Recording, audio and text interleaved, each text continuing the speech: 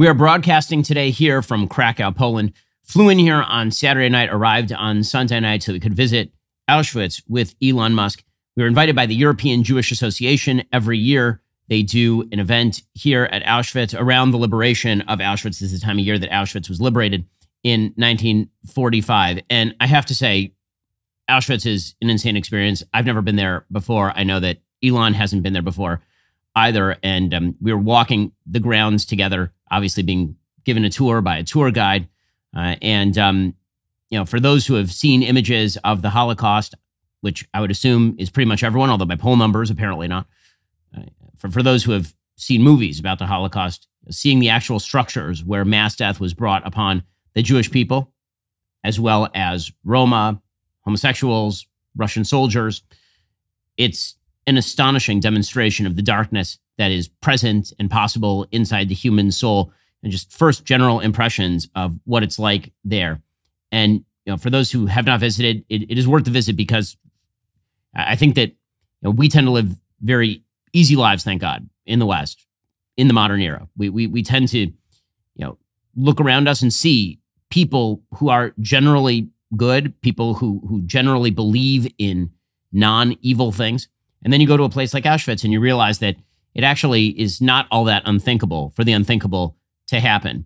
So first we visited Auschwitz, which is a much smaller area of the actual death camps than the death camp footprint actually is. The death camp footprint includes, the Auschwitz complex includes some 40 different camps around work camps, death camps.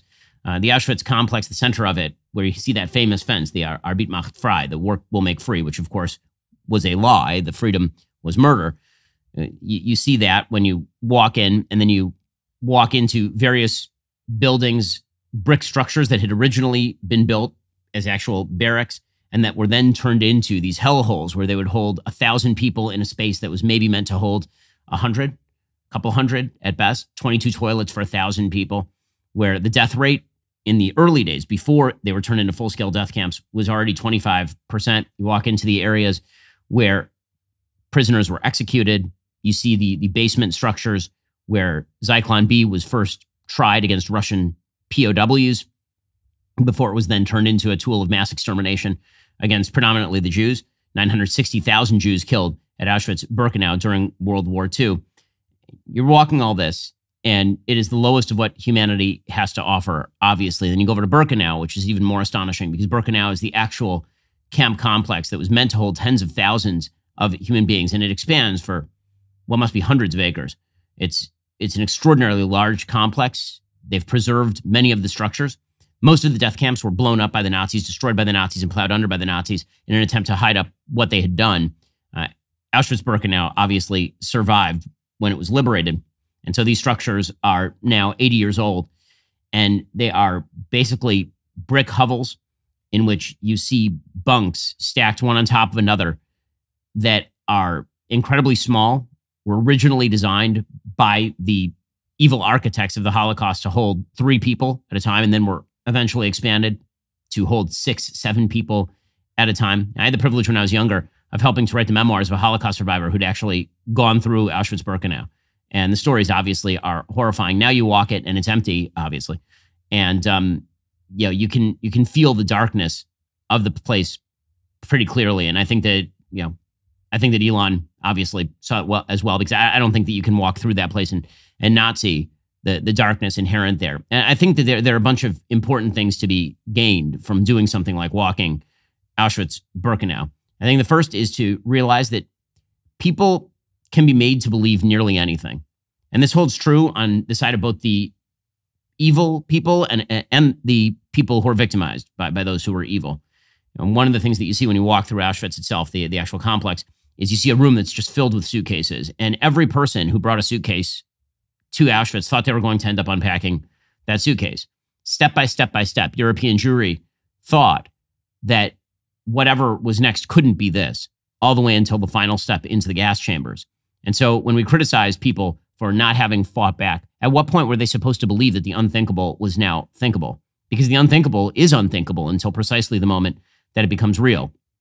And it's a cautionary note to people who don't take the world seriously, don't take politics seriously, that we all ought to be at a certain level, attempting to read tea leaves. Now, you can read too deeply, it can be too catastrophic about politics, and I think it's very easy to fall into that when you doom scroll on various social media services. But it is also important to recognize that as we were flying to Poland, I was reading the memoirs of Victor Klemperer, who's a German Jew who lived in Dresden, actually. And he kept these memoirs all the way through World War II. He ended up living past World War II and into the Soviet domination of Eastern Europe. And every step of the way in his memoirs, he seems to think, well, maybe things are going to be okay. Maybe this will reverse itself. And even when he becomes despairing, he never thinks that it's going to turn to this. And there is very little limit to the evil that can be created in the human heart. That evil can only be masked by ideology. Ideology absolutely matters. It absolutely matters. To truly understand what happened in Auschwitz-Birkenau, you have to understand German history and European history. You have to understand European anti-Semitism. And the first and most fundamental thing to understand about anti-Semitism in the modern era, which again, if you're at Auschwitz-Birkenau, that's what you have to talk about. The first and most fundamental thing to understand about anti-Semitism is that at root, it is a conspiracy theory about power. When you read the writings of Hitler, when you read writings that precede Hitler by 50, 60, 70 years, anti-Semitic writings, when you read these writings, what you see is that there's a conspiracy theory about Jews. This conspiracy theory is that the powerful in every industry are Jewish, that they are part of an evil conspiracy, and that the only reason that they have gained power is through some sort of perverse machination, and that therefore they must be extirpated, they must be destroyed. Now, there's a recognition that it can't be religious Jewry, because it turns out that the people at the head of many industries in pre-war Europe are not religious Jews. They're Jewish by ethnicity, but they're not practicing. Many of them were converts to Protestantism or even Catholicism. But because Jews were disproportionately represented at the top of so many major industries, particularly in major cities around Europe, they represented a heavy percentage of places like Berlin, like Warsaw. Because of that, there was a theory of power, and the theory of power suggested they were the exploiters, that they had rigged the system on their own behalf, and that therefore they had to be destroyed. And that ideology, a self-justifying ideology, whereby the people you're about to kill are actually the true victimizers, which is why, of course, they have to be killed. And that particular ideology is so seductive, and it's so easy to replicate.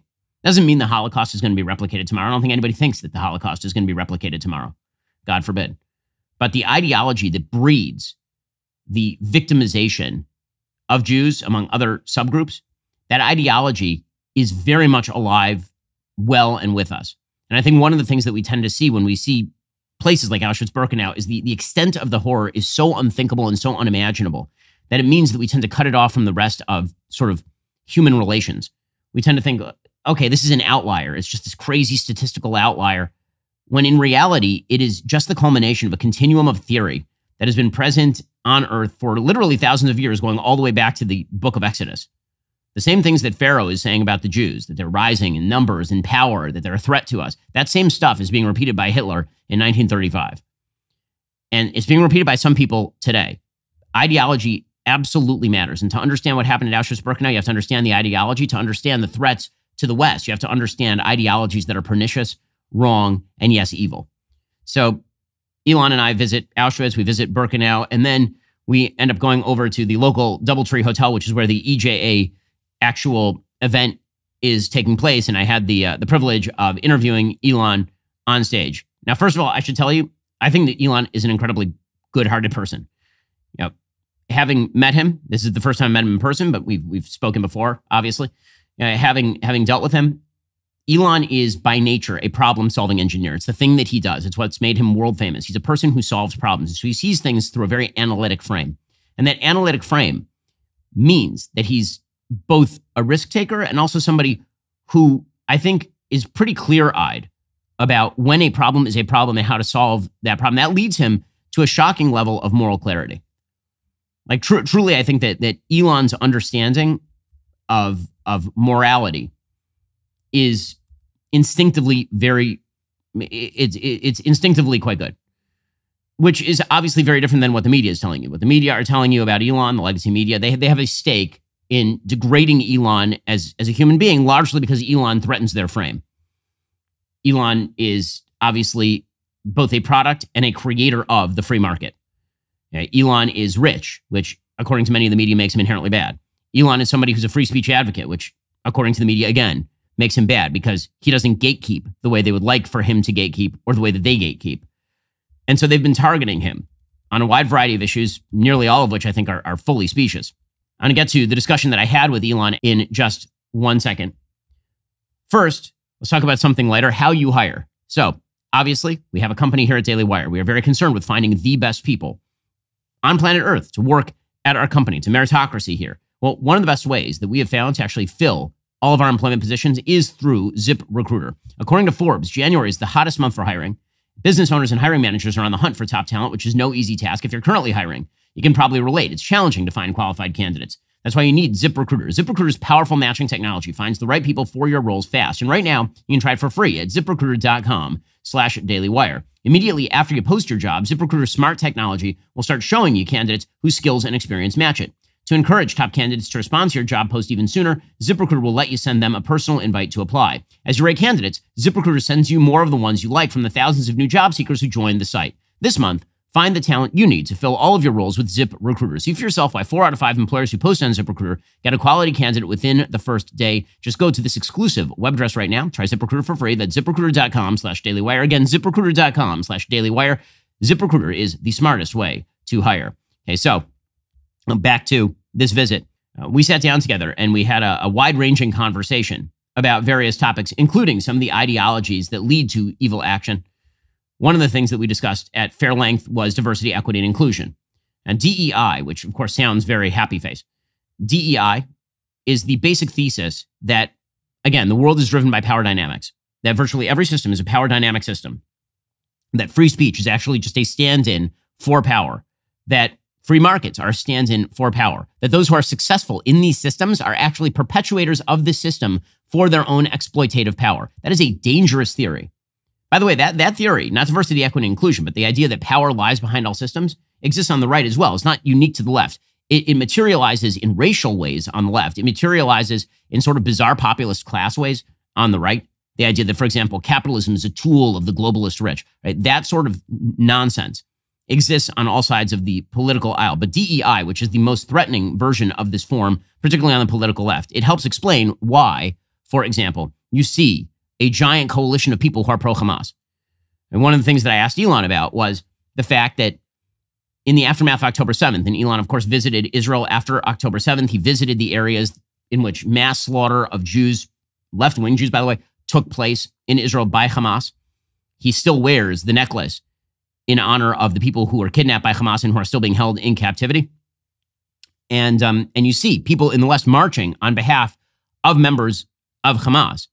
And so I asked him about that because obviously the only rationale for Queers for Palestine, for example, LGBT people who are suggesting that they have solidarity with people who would literally murder them first chance they got in the Gaza Strip, is this DEI theory, that there's a system of power that must be torn to the ground. And that crosses streams very strongly with anti-Semitism. Because after all, if you're making the case that there's a group of people with disproportionate power along racial lines, ethnic lines, religious lines, and that they are therefore the oppressors and the exploiters, that crosses streams very quickly with anti-Semitism, which is why, by the way, a Harvard-Harris poll that we discussed last year found that 67% of those aged between 18 and 24 called Jews an oppressor class.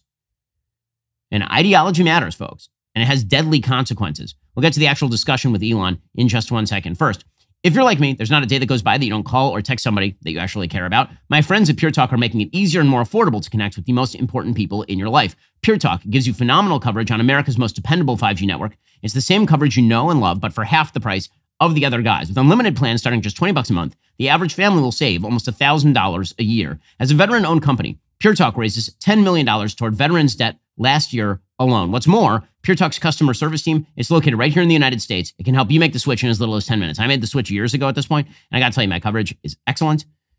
Pure Talk makes sure that I'm getting it at the best possible price. And not only that, they actually don't hate my guts in terms of values. I challenge you to stand with a company that actually likes you and champions your values. Go to puretalk.com/Shapiro right now. You'll save an additional 50% off your very first month of coverage. That's puretalk.com/Shapiro. Save on wireless, the company you can be proud to spend your money with. Again, that's puretalk.com/Shapiro. puretalk.com/Shapiro. Switch over that phone coverage to a company that actually likes you. Okay, so we sat down together and we started by discussing DEI. Here's what it sounded like. The diversity, equity, and inclusion ideology that basically suggests that all of society is a vast pyramid of group identity, and that at the very top are the people who are successful, and that those people are exploiting everybody else. And we can tell who's successful by their group identity, not by their level of success, by their group identity. Yes. That matches up incredibly. It syncs up almost a Venn diagram circle with anti-Semitism. Absolutely. The diversity and equity and inclusion, you should always be wary of any name that sounds like it could come out of a George Orwell book. Okay? That's never a good sign. Because it sounds like, sure, diversity, equity, inclusion, these all sound like nice words, but what it really means is discrimination on the basis of race, sex, and sexual orientation, and it's against merit, and thus I think is fundamentally anti-Semitic.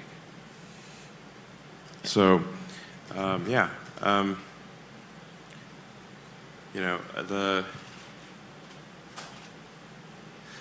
I think the whole, all of the riots that were in the major cities and college campuses, I think was a shocking wake-up call to, I think any sort of civilization or civil-minded person, really. Now, obviously, I think Elon's take on DEI is exactly right. And it is dangerous because, again, any theory that suggests that principle is really just a mask for guises of power and that there is a coterie of elite people who are standing behind that system. When you're talking about a free market system, when you're talking about a free system, for example, or a free speech system, when you make that suggestion, what you're really suggesting is that anyone who is successful is a victimizer. And as a victimizer, they therefore ought to pay some sort of price. This is why you see all these streams crossing in the DEI left. This is why you see Black Lives Matter protesting for quote unquote Palestine. This is why you see people who are socialists who are protesting on behalf of some of the least socially responsible people on planet Earth. Now, Elon talked in those terms more broadly with regard to, for example, this sort of reversal of morality when it comes to weakness versus strength. One of the things that we've been seeing in the modern world is this attempt to read strength as evil and weakness as virtue. That is a despicable morality because it's not moral at all. In fact, it's directly anti-biblical.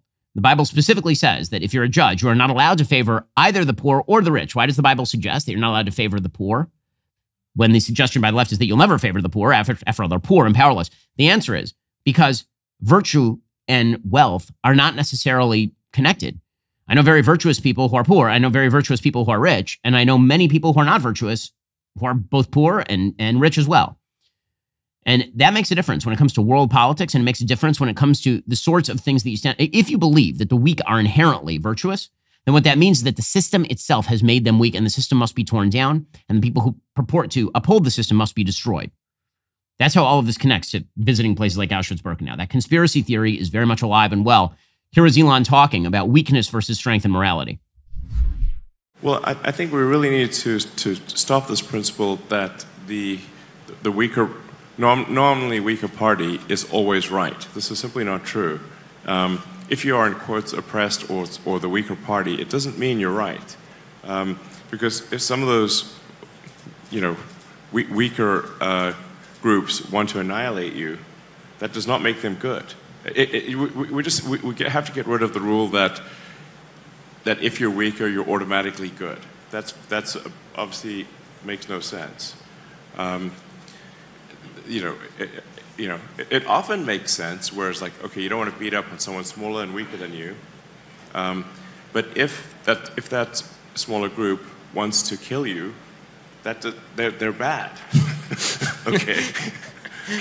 I'm a big believer in moral absolutism, not moral relativism. There's good and bad in the absolute, and you judge any group or individual against absolute moral standards, not whether they're the so-called oppressed or oppressor, just on absolute moral terms. Are they doing good things? Do they want to murder innocent people? That's bad. It doesn't matter who they are. In just a second, I want to get to Elon's perspective when it comes to free speech and X, which of course has been used as a rationale by the media to attack Elon, among others. First, I've been talking about Helix mattress for years. I got to be honest with you. I am missing my Helix sleep mattress right now because I'm abroad. I'm on the road. I need the Helix Sleep mattress to get a good night's sleep. It's just that simple. I've had my Helix Sleep mattress for, I don't know, a decade at this point. It is excellent. It's the gift that keeps on giving because it was made just for me. I took that 2-minute Helix Sleep quiz and it matched me with a mattress that was firm but breathable, which is exactly what I need. And it's exactly what I'm missing when I'm on the road. Well, Helix Elite is their newest, most high-end collection. It harnesses years of extensive mattress expertise to offer a truly elevated sleep experience. That Helix Elite collection includes 6 different mattress models, each tailored for specific sleep positions and firmness preferences. Head on over to helixsleep.com/Ben. Check out the new collection today. If you're nervous about buying a mattress online, well, you don't have to be because Helix has a sleep quiz that matches your body type and sleep preferences to the perfect mattress. Because why would you buy a mattress made for somebody else? Go to helixsleep.com/Ben. You should take that 2-minute sleep quiz and get a mattress made for you. Helix is offering 25% off all mattress orders, 2 free pillows for our listeners. Start the year off right. Upgrade your sleep at helixsleep.com/Ben. It's their best offer yet. It's not going to last long. That's helixsleep.com/Ben. With Helix, better sleep starts right now. Okay, so then Elon and I discussed freedom of speech. So one of the critiques of Elon and X is that when Elon bought X, he opened it up. He broadened the so-called Overton window, the window of acceptable speech. And Elon has tried to pursue the broadest possible speech that he believes is legal, right? Which makes sense because Twitter was originally founded to be a sort of town square, and then it became instead the preserve of a select group of self-appointed moral police officers who would not allow you to say true things. And so I asked him, one of the critiques of that has been, well, aren't you going to allow more bad speech as well as good speech on X? And that includes, theoretically, more anti-Semitic commentary on X. And so I asked Elon about this, and here's what he had to say. How do you balance the necessity for free speech with all these critiques about, what is hate speech, what is anti-Semitism, and how do you balance that? Well, the general bias of the platform is in favor of free speech. And I think at the end of the day, free speech wins in that if somebody says something that's false, especially on our platform, you can then reply to it with the correction. And then I'm a huge fan of community notes. We've put maximum resources and attention behind community notes. So if somebody tries to push a falsehood like Holocaust denial or something like that, they can immediately be corrected. Again, it's Elon's perspective on free speech that has made him a persona non grata in many of the halls of power with regard to, for example, government and legacy media. If you look back 3 even years at Elon's public profile was very much beloved of the media, and for insanely good reason. This is a person who has not built 1 or 2, but 3 of the biggest companies in world history. He helped build PayPal. He actually created a company called X.com that ended up merging with PayPal, which was at the time run by Peter Thiel. So that was a huge company. And then he founded, on the back of that, he invested his money into SpaceX and Tesla, a rocket company with the goal of creating human colonization on Mars in order to broaden the scope of human survival and to make provision for the possibility of something bad happening on this planet, which is just an amazingly audacious concept, obviously. And he actually has materialized that in the form of a profitable company that now carries 90% of global payload into space, which is just amazing and insane. Yeah, that's crazy. Of course, that's genius level stuff. And Elon, if you know anything about him, has been deeply involved in every aspect of the engineering process. I mean, down to like what materials ought to be used in the rockets and all the rest. So he builds that. And then he builds Tesla, right? He works with somebody to start Tesla, and then he ends up taking it over and turning it into the most profitable car company in the history of man, actually, because it is largely based on the tech, not just based on the sales of the car, right? The AI that's being generated in order to do things like self-driving is just insane. It makes life better and easier for tons and tons of people. And so the media loved him, right? He was this entrepreneurial figure who had come out of basically nowhere. And then he buys X. And by buying X, he threatens the structures. He threatens the people who were the gatekeepers. In a second, I'm going to bring you Elon's answers to questions about what was going on with the legacy media, why they've reversed course on him, and why he's now the villain in their little morality play in just 1 second. First, think about your favorite childhood memory that you caught on film or videotape. There's really not a great way to share that. Right? You've got that in the garage somewhere. You got a bunch of film reels from your grandparents. Do you have like a film projector in your house? And forget that. When I was growing up, we used to take everything on camcorder. So you had like a VHS tape. You had the little tapes. You put it in like the bigger tape block, and then you had to like mess around with it and put it in the VHS. You don't have any of those things anymore. Why not get all those memories preserved in a form you can actually use? This is why you should go check out Legacy Box right now. Simply send Legacy Box filled with camcorder tapes, film reels, and pictures. You'll get back digital copies that can be easily enjoyed, shared, and organized. It's like magic. I've done it myself for my family several times at this point. Did it for my parents, did it for my in-laws. And it's amazing. I mean, it just brings the past to life again. Legacy Box is the world's largest digitizer. They've helped over 1 million families relive their wedding days, chaotic childhood Christmases, even road trips to Yellowstone. By going to legacybox.com/Shapiro, you can enjoy 50% off when you get started with Legacy Box today. Kick off the year by rescuing your family's most cherished memories that haven't been watched or enjoyed in years. Head on over to legacybox.com/Shapiro. Save 50%. Buy today. Send it in when you're ready. Go to legacybox.com/Shapiro. That's legacybox.com/Shapiro. Hey, so I asked Elon yesterday about the legacy media and the gatekeeping function that they've performed. And here's what he had to say about what he's trying to do over at X. Legacy media has spent an awful lot of ink on you. There's been a lot of attempts to paint you as anti-Semitic or paint X as anti-Semitic. Where do you think that's coming from? Why does the legacy media seem to have you, particularly in the last year and a half, in the crosshairs so much? Well, I mean, the reality is that X is competition for the legacy media. So, X is where people go to get the most current news and learn about the world. So, the legacy media is our direct competitors. So they're really going to find every angle to try to cancel X.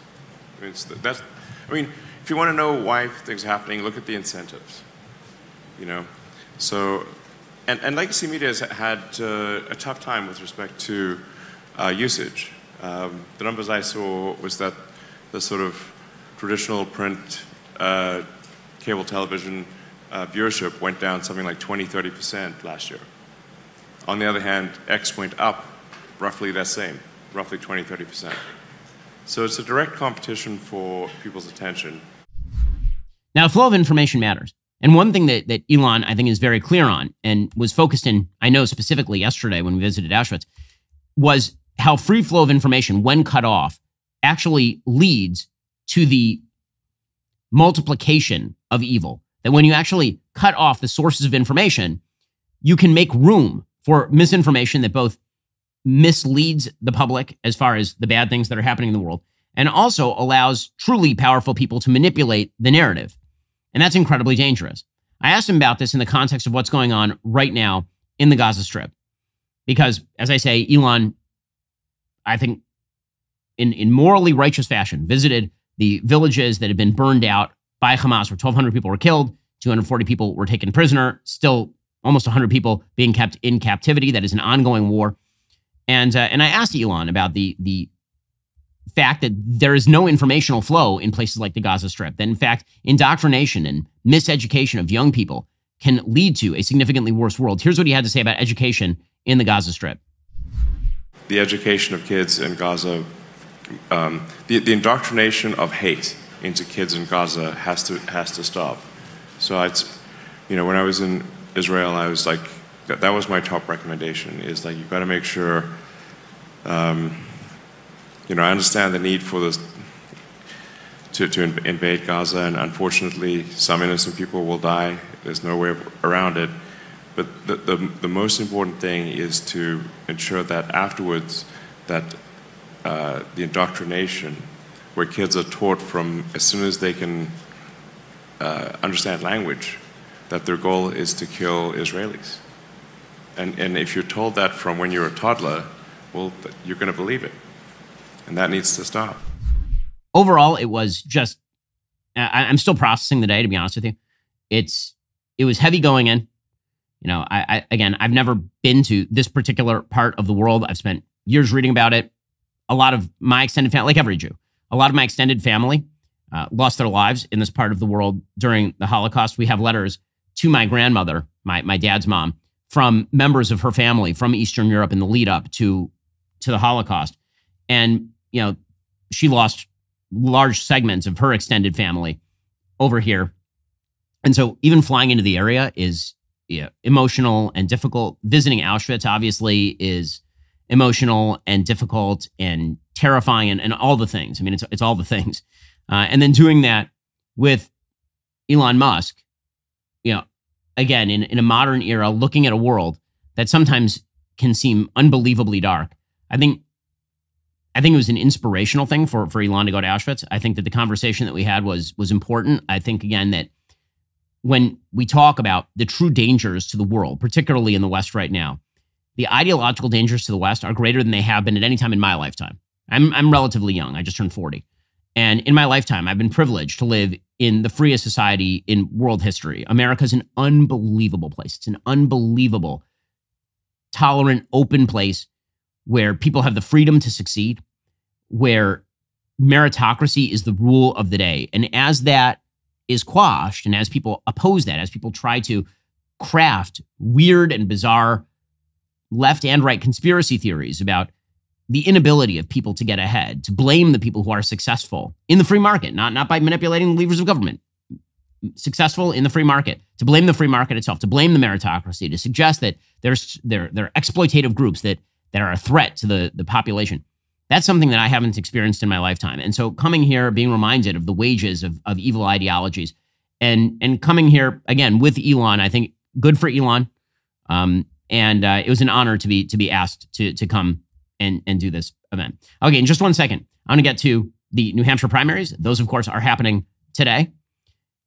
I think the end of this road is a foregone conclusion. I'll explain in just one second. First, the Ben Shapiro Show is supported by Grand Canyon University, an affordable private Christian university with a vibrant campus in beautiful Phoenix, Arizona. Ranked top 20 in the country by niche.com, GCU is a missional, Christ-centered university that strives to foster a culture of community, giving, and impact. GCU's goal is to help you develop into a servant leader who makes a difference through finding your purpose. With 330 academic programs, over 270 online as of June 2023, GCU integrates the free market system with a welcoming Christian worldview into your bachelor's, master's, or doctoral degree. Find your purpose at Grand Canyon University.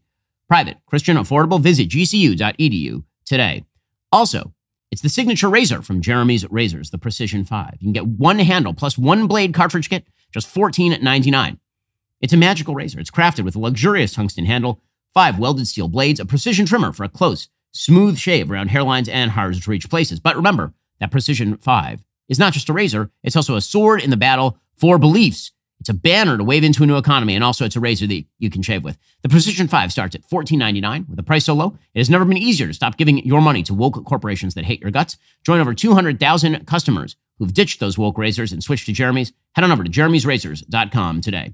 Meanwhile, today marks the New Hampshire primary, and this is basically Nikki Haley's last shot. Nikki Haley has to win this outright. If Nikki Haley finishes second to Donald Trump in New Hampshire, then the race is over for her because they're going to head down to South Carolina, and she's probably going to lose her home state to Trump. By all available polling data, Trump is well ahead of her in South Carolina. But he also happens to be ahead of her in New Hampshire. Right? There are some polls, usually badly rated polls, that have Nikki Haley competitive in New Hampshire.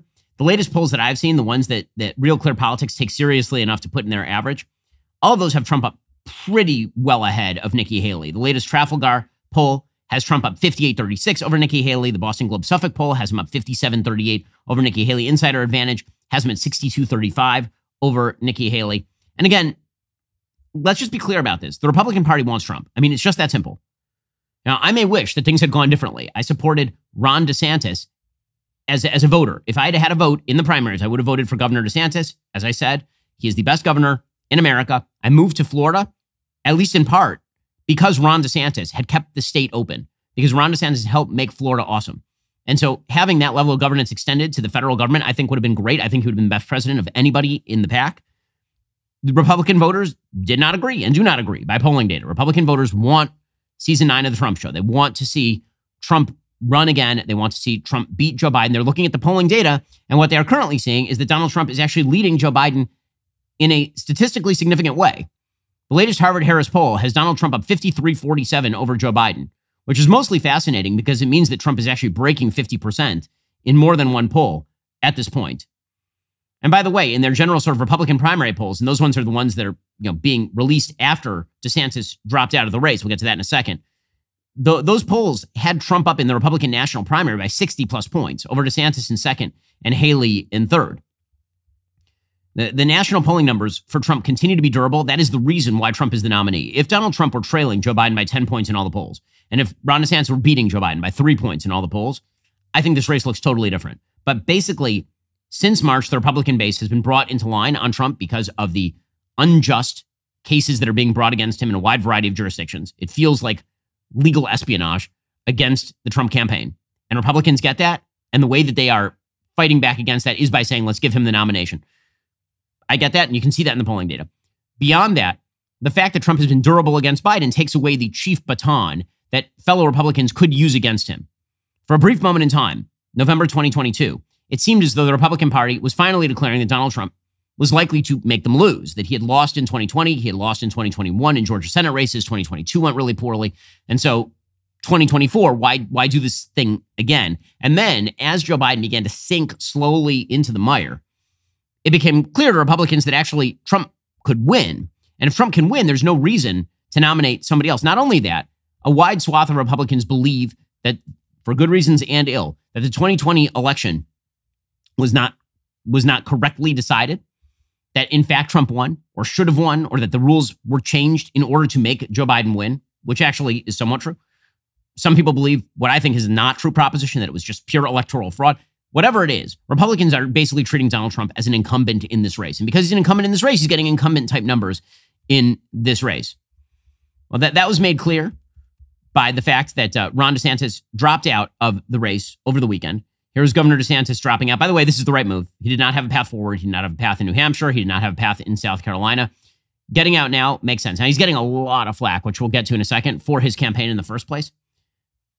I think a lot of that flack is entirely misguided, meaning that the theory of the campaign, which is that Republicans had basically gotten tired of all the antics from Trump and were ready to move to the next thing, that wasn't false in January, February. It became false as Democrats targeted Trump for destruction and Republicans rallied around Trump. And so the fact that he ran against Trump, I don't think that there's anything wrong with running against Donald Trump in the primaries. And all the kind of Trump fans who are angry at other people for running against Trump, why? Why? Especially because, again, it was a referendum. Trump won the referendum. That's the end of the story. But the fact that DeSantis would have made, I think, a better president, a more effective president than Trump was in his first term or would be in his second term, again, you can reject that. That's fine. But that doesn't mean that DeSantis did anything wrong by running. I also, there are mistakes that DeSantis' campaign made, for sure. I mean, you can say about literally every non-victorious campaign. But were those mistakes the telling factor, or was it just that by polling data, 70% of Republicans really love Trump? Period. End of story. In any case, here was DeSantis dropping out. In doing so, he endorsed Donald Trump for the presidency over Nikki Haley, who has sort of become because she's the only non-Trump candidate left in the race, she has become sort of the quote-unquote candidate of the establishment, which, again, is a little strange only in the sense that Nikki Haley was Donald Trump's UN ambassador. It's not like she's some sort of stranger to Trumpism.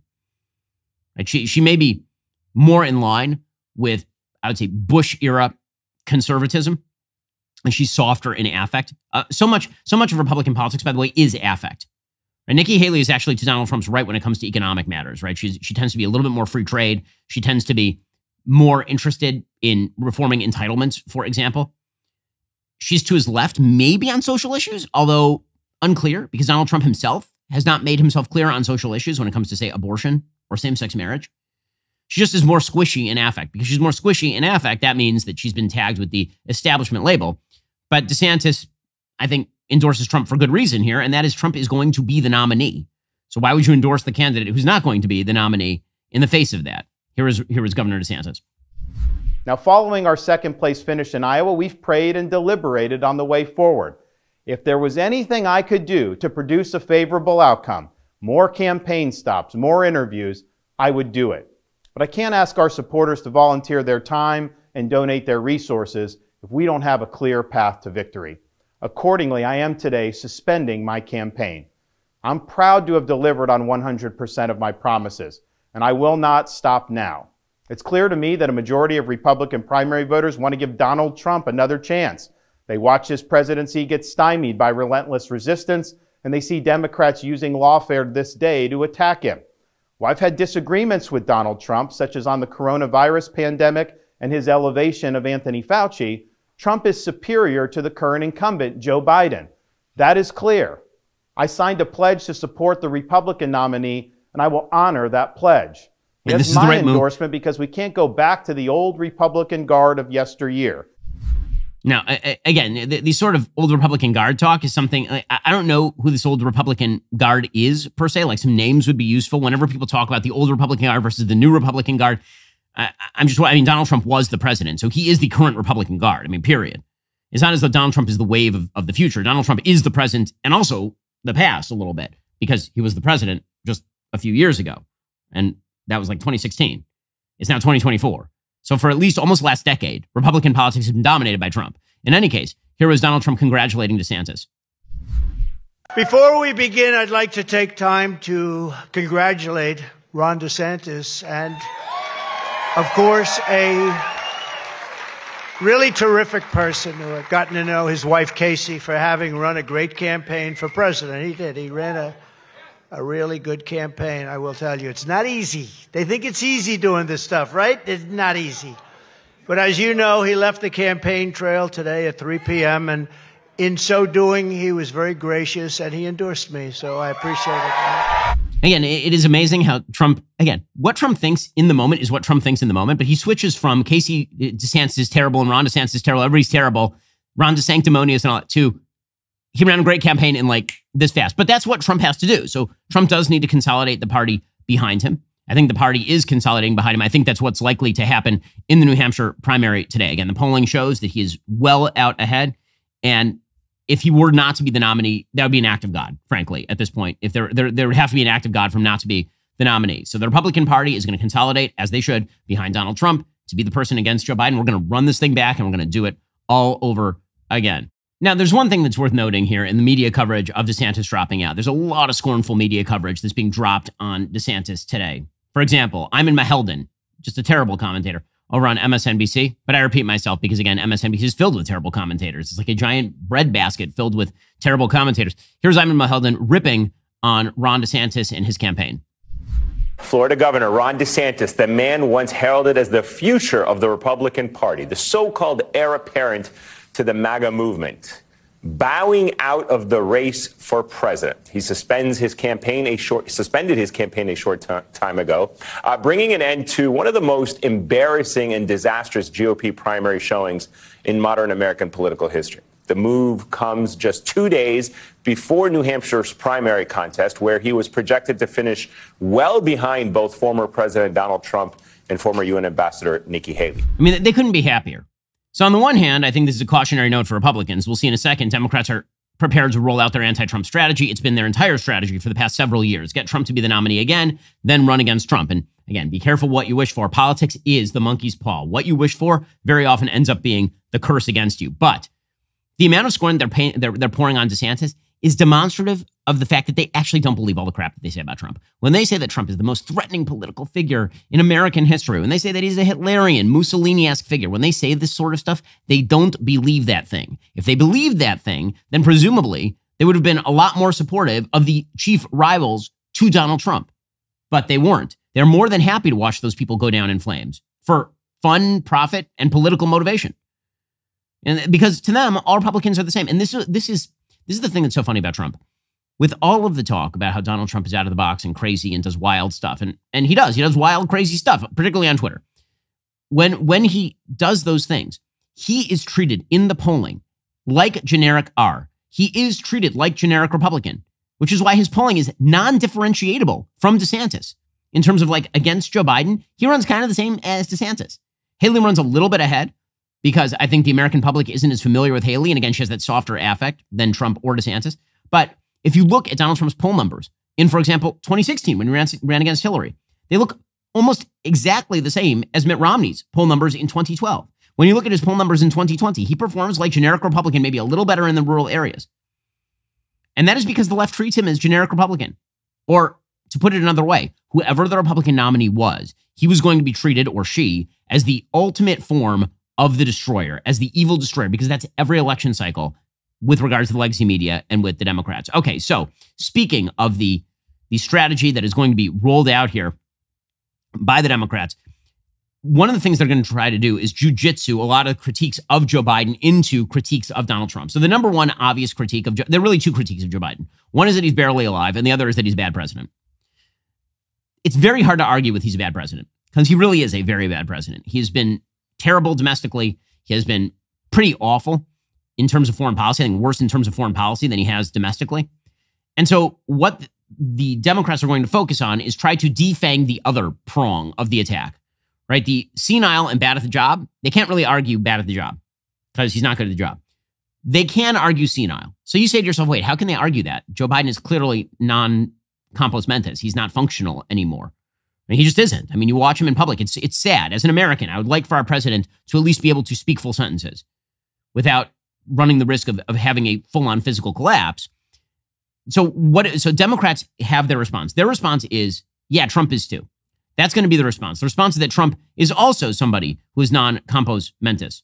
So they're basing this week on an event that Trump was doing. And Trump at least is doing events. I mean, Joe Biden's schedule looks like this. Wake up at 9 o'clock in the morning, meeting at 10, security briefing at 10, noon, 1 pre-planned event, 2 lid for the day. Right? That's what a day looks like for Joe Biden. And then presumably it's back to the old age home for a little bit of water aerobics and then some Matlock before they put him to sleep. Trump's doing events. But the other day, Trump was doing a speech and he mixed up Nikki Haley and Nancy Pelosi for whatever reason. Here's what it sounded like. By the way, they never report the crowd on January 6th. You know, Nikki Haley,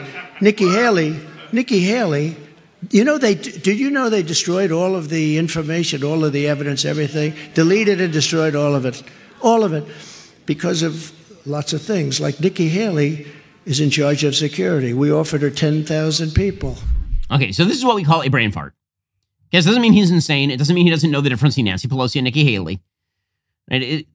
That's a brain fart, and it happens all the time. I mean, again, like you want to say that Donald Trump is in a state of decline, you'd have to show me a marked difference between Donald Trump 2016 and Donald Trump 2024. I don't actually see a giant market difference. If I played you back-to-back tape of Trump 2016 and Trump 2024, they look very similar. If I played you back-to-back tape of Joe Biden 2016 and Joe Biden 2024, they are radically different. As much as I am not a Joe Biden fan, Joe Biden at least used to be a person who was fluent with human verbiage.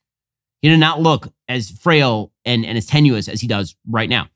That's just a brain fart. But the media decide that this is evidence that he's just as off his rocker and losing it, just as in a state of decline as Joe Biden is. Here was John Carl trying to make that case. That moment, which, by the way, the Biden campaign has already cut into an ad, is really something. Donald Trump is truly confused about who Nikki Haley is. Thinks somehow that she was in charge of security at the Capitol on January 6th, clearly confusing her with Nancy Pelosi. But we've seen him confuse Joe Biden with Barack Obama. He thinks that he beat Obama. We saw at one point he talked about how Biden was going to get us into World War II. So there has been... You know, there have been moments, and there have been several moments on the campaign trail where he has seemed, quite frankly, out of it.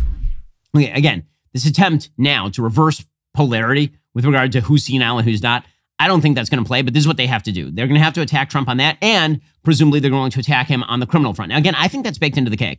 So CNN's Manu Raju spends his day very often tracking down Republicans to comment on other Republicans. It's a game that doesn't seem to be replicated with Democrats very often. So when Ilhan Omar says something deeply anti-Semitic, you don't see Manu Raju or members of the media tracking down every Democrat senator and asking for their opinion. When Joe Biden does something truly awe-inspiringly stupid, you don't see a rush to Capitol Hill to get comment from every Democratic senator. But Manu Raju decided to go ask a bunch of Republican senators if they would still vote for Trump if he were convicted criminally. And there are sort of various answers to this. The most obvious answer is, well, yes, he's the Republican nominee against Joe Biden. A criminal conviction would not change the underlying opinion as to what he did or did not do. Like, I can think all the things I think about Donald Trump and his shortcomings in terms of character and still recognize, for example, that the Fani Willis case is crap, that it doesn't make any sense, that the Jack Smith January 6th case is a legal stretch beyond nearly all imagination. But in any case, this is the campaign. The campaign is going to be for the Democrats about how Trump is really kind of losing it and also is a criminal. I mean, good luck with this pitch. I don't think it's going to work all that well. If he could be convicted before November, would you still support him then? Well, is his opponent still Joe Biden? Yes, I would absolutely support him before then. That's Senator Kevin Cramer. Even if he's convicted. I mean, it's a convicted felon you'd support. Listen, though, on totally trumped up charges. I will support the nominee, yes, including President Trump. What if he gets convicted? Would you still support him? We'll cross that bridge when we come to it. Facts matter. I mean, I think you need to look at what are the charges. What if he's convicted? What was he convicted of? I think these things matter. Okay, now all of those are the right answer, but Democrats seem to believe that if they can grab a criminal conviction, I mean, that's going to be their deus ex machina, is if there is a hand of God coming down into the story, it's going to be Trump being criminally convicted.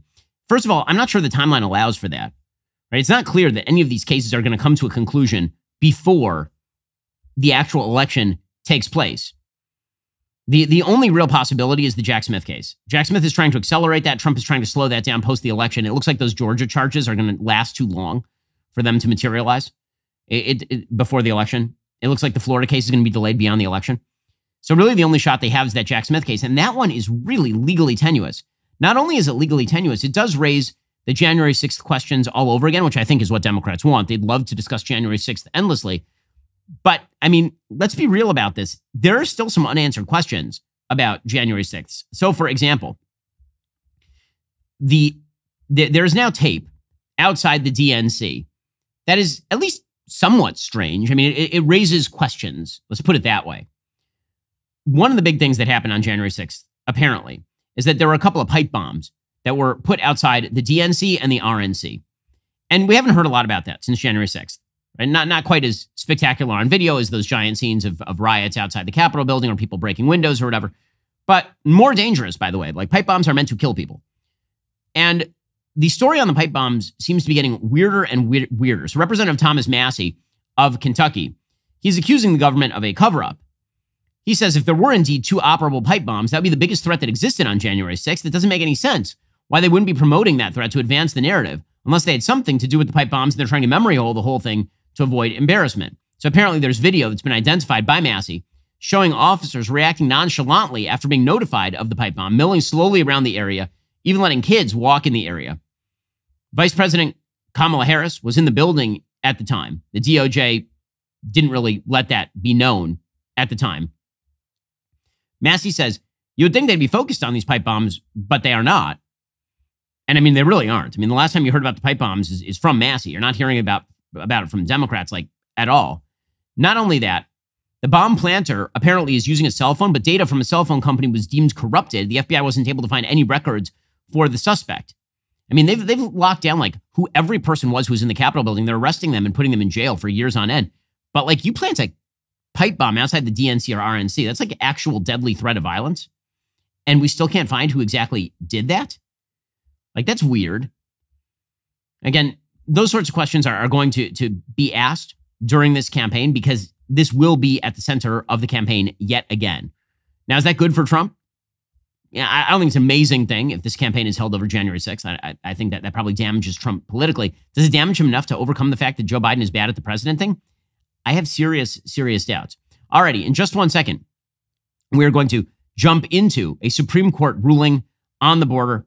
Pretty wild ruling by the Supreme Court. If you're not a member, become a member. Use code Shapiro. Check out for 2 months free on all annual plans. Click that link in the description and join us.